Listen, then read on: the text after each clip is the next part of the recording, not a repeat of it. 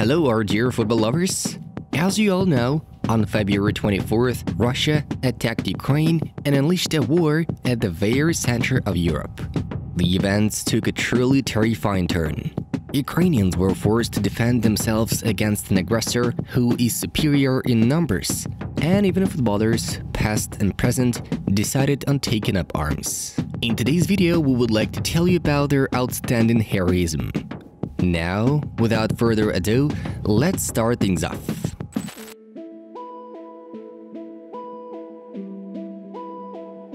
First one, we have Oleksandr Aliyev. This guy was once notable in the world and European football pitches.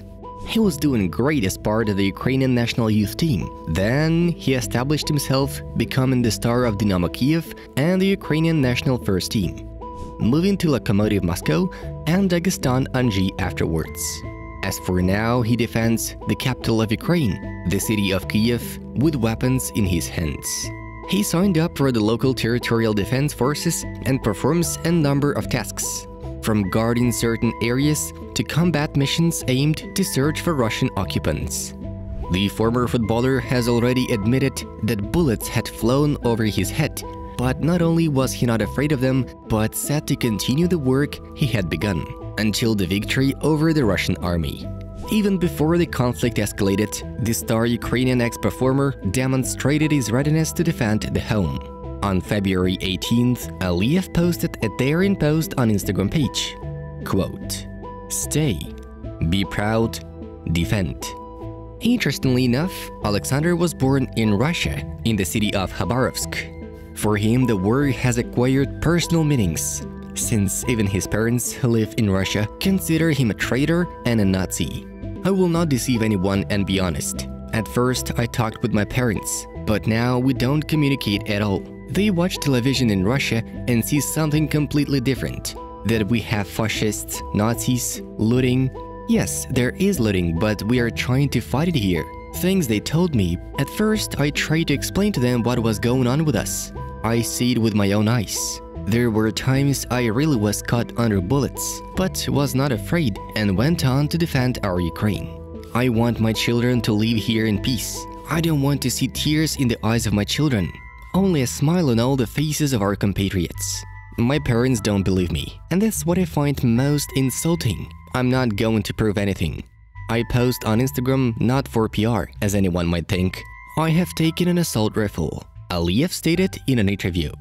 What a great guy Oleksandr is, don't you agree? Though not only Aliyev demonstrated the Cossack spirit in such tough times for his country. Next up, we are going to dwell on another hero.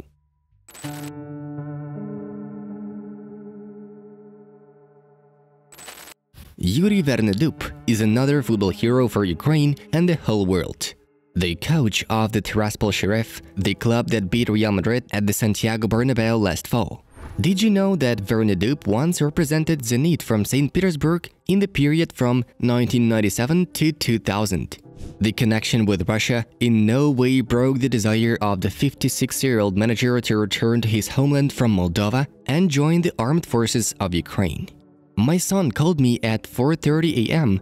and he told me, "The Russians attacked us."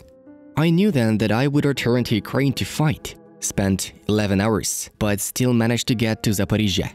My wife, children, and grandchildren tried to dissuade me. I thank my wife for supporting me. She knows my character. We could have gone to Moldova, and this option is still open for my children, for their wives, for my grandchildren. But me and my wife, we are staying here for sure. I signed up for the army. I can't tell where I serve and what I do. This tragedy united the whole country. Of course, I still love football. That's my life. I hope we win and I get back to my beloved work. I was supported by the club. Vernedyuk shared in an interview with the BBC.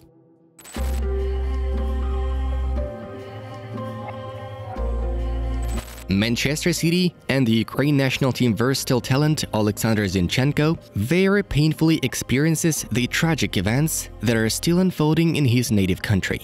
He found out about the war when his wife Vlada woke him up. At midnight UK time, my wife woke me up and she was crying. I was in shock. She showed me the videos, the pictures, what's going on now in Ukraine. My feelings? Maybe the closest feeling is when someone from your circle is dying. You know, this feeling like you feel so bad inside. But this is even much more worse. Zinchenko admitted that he could cry at any moment because of the tragic events in Ukraine. I'm just crying, so it has already been a week. I'm not counting, but even I can drive the car from the training ground, or it doesn't matter where, I can just cry from nothing. It's just everything in my head. Imagine the place where you were born, where you were grown up, and there's just empty ground. The Manchester City footballer also said that he would immediately go to the front if he did not have a family. I'll be honest, if not for my daughter, my family, I would be there. I was just born like that. I know the people, the mentality of my people from my country, and they all think the same way. I'm so proud to be Ukrainian, and I will be forever for the rest of my life. And when you're watching the people, how they fight for their lives, there are no words. I know the people, the mentality of my people from my country. They prefer to die, and they will die, but they are not going to give up.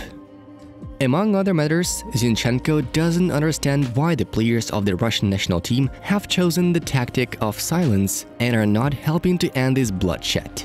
I was surprised that none of the Russian players said anything. Most of them play in the national team and they have a lot of followers. They can at least do something to stop this war, because the people can hear them. I already know that they are scared, but they are scared of what? They are not gonna do anything with them. At least they can say their positions, but they don't. They just ignore it. We recall that Zinchenko also had a Russian trace in his biography, performing for Ufa FC back in the 2015-16 campaign.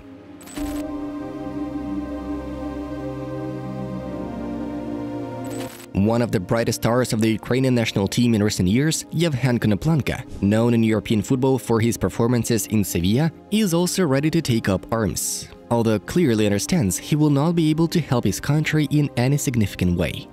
I couldn't believe in my life that this day would come. These are our people, children, our cities. I don't know when it will stop. If I knew how to fight, to hold a weapon, I would run there. Everyone helps in the best way they can, Konoplanka said.